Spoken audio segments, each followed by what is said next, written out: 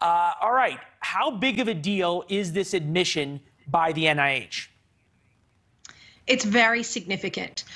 What we've seen so far, and I've got a whole chapter on Fauci in my book, is there's a lot of evidence. I mean, it was just factual that the NIH and other United States agencies were sending funding to the Wuhan Institute of Virology, particularly to fund work done by Shizheng Li on coronaviruses.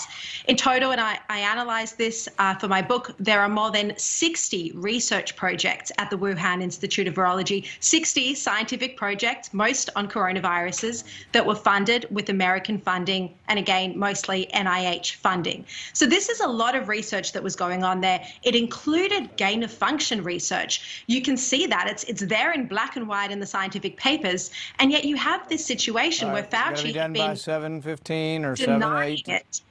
Completely denying it, because he's supported by one side of politics, by the Democrats. So there was no accountability. There was no interrogation. Everyone just took him at his word. Leland, you were the one journalist who actually gave him a hard time in that interview. I pay close attention to Fauci's interviews, and they're all very soft, except for yours. And that was a very important interview, because in it, he admitted that he was funding research on coronaviruses in China to avoid an outbreak in the United States. That is just so significant of an admission, and he made it in no one else's interview but yours.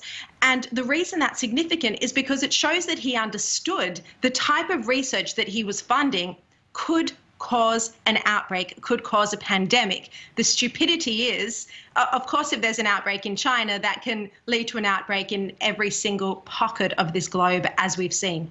Yeah, exactly what we've seen. Sharri, stand by for a minute. We understand Senator Paul has made it to the studio and we want to check in. Senator, I saw your tweet when you said "I told you so" doesn't even begin to describe it.